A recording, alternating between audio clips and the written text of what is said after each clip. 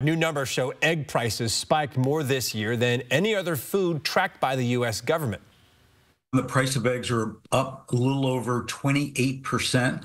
And frankly, what we're seeing is just the beginning of what could bring it to record highs. So the big question is, what's driving up prices? Experts say bird flu is to blame. Egg production is down in July about 2.5%. So that has a ripple effect onto the shelves of our supermarkets.